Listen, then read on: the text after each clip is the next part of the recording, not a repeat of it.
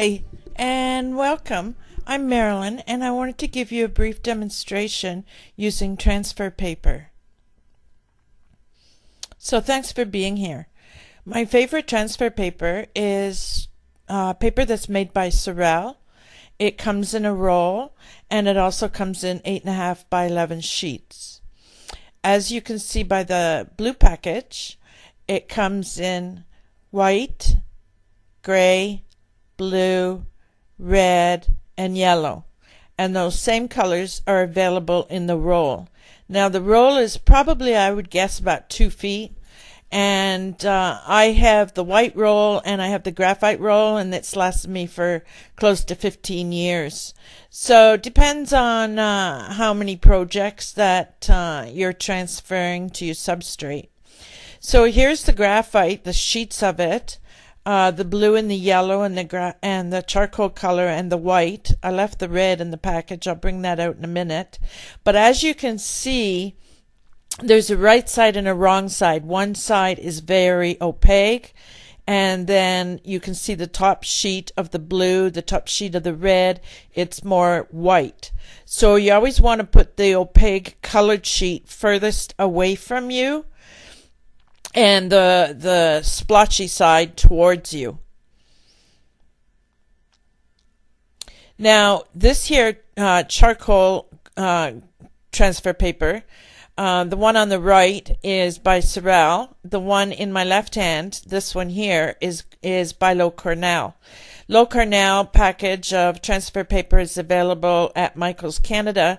I don't really like it as much, primarily because it leaves what can I say? It leaves charcoal marks, graphite marks on my project.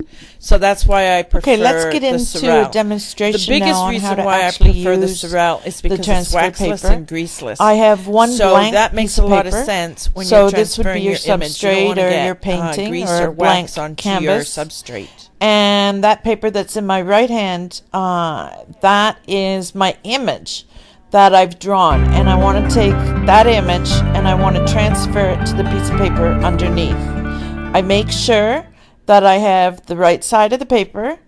The darkest red lays down away from you. I sandwich it in between the substrate and my image or my drawing.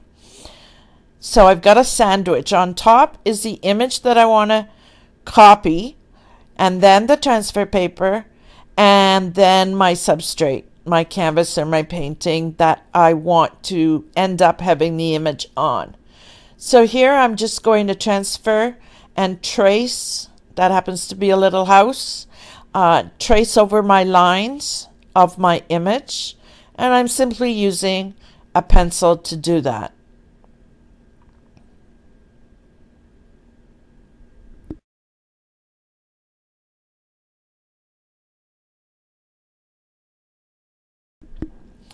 Now, you can use the pencil or you can use a stylus. Stylus I use quite frequently, only because it allows me to go over my image without leaving another pencil mark on top of the image. So I'm just trying to show you here. Each end of the stylus has a metal tip on it, and they are both different sizes of tips. So one's a little bit thicker than the other. Depends on how fine of an image you want to trace. So let's just take a look here and see what we've done with tracing that one house. Because I've used red graphite, I'm going to get a red traced image onto my paper or onto my canvas. And you can see that it traces very cleanly. There's no residue from the graphite, and that's a plus. So it's a very clean image, and the surface doesn't get dirty from excessive graphite. So now let me just show you the blue transfer paper. Okay, let's get Once into again, a demonstration I'm now coloring on how over. to actually use I'm tracing the transfer paper. And this time I'm tracing. I have using one the blank stylus, piece of paper, so I'm getting so a very this would be your clean substrate or shape. your painting or a Now blank here canvas. I'm drawing a star. And I don't have an that image paper to that's trace. in my right I'm hand, just winging it. that I'm is drawing my the star image freehand that I've drawn, and I want to take that image that blue and I want to paper, transfer and as it you to can the piece see of paper here, underneath. I've got the house I and make the sure star traced. that I have so even the though right you side don't of the paper, have an image darkest that you're actually red tracing and you're lays doing down freehand, away that from image you, will still I sandwich transfer it in down between the onto your substrate and my substrate. image And my there drawing. you can see So I've got a difference sandwich between on using top the is the image that I want to and the red copy. transfer. Depends And then on what the it is transfer you're paper, needing when and you're then tracing my your picture. substrate, my canvas or my painting that I want to end up having the image on. So now here I'm just going to let's transfer use the graphite, trace, the charcoal colored that happens graphite. to be a little You house. don't really get to see trace over well my lines of the my image, color of it, and I'm down simply using on the a substrate pencil to with do the that. video. But it's part of the demonstration, so I need to be thorough for my students. There, you can see that it's dark gray color. Now you There can you use go. the pencil, or you can use So a three stylus. different colors.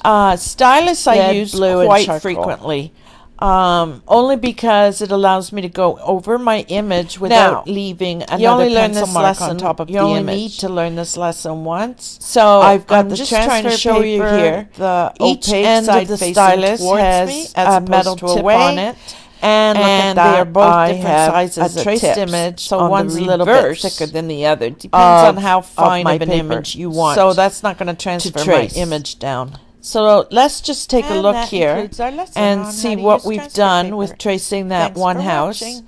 Because I've used red graphite, I'm going to get a red traced image onto my paper or onto my canvas.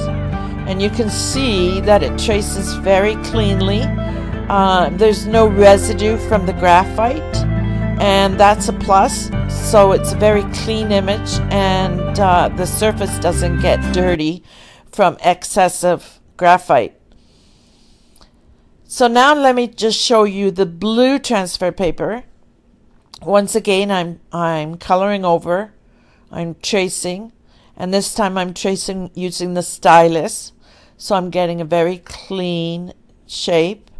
Now here I'm drawing a star. I don't have an image to trace, I'm just winging it. I'm drawing the star freehand. And let's just remove that blue paper. And as you can see here, I've got the house and the star traced. So even though you don't have an image that you're actually tracing and you're doing freehand, that image will still transfer down onto your substrate. And there you can see the difference between using the blue transfer and the red transfer. Depends on what it is you're needing when you're tracing your picture.